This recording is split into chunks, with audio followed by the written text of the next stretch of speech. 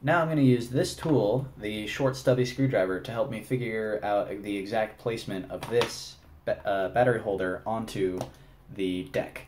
The reason I want to have this is I want to be able to reach that screw while this is stuck down here.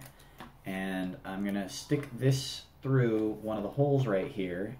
The specific hole is going to be 1, 2, 3 holes to the right towards the center of the robot, and then 1, 2 holes towards the front of the robot.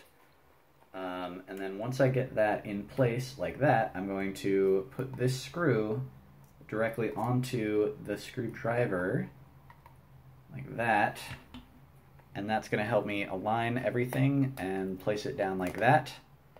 And I haven't peeled these little things so it didn't stick, but that's what it's going to look like.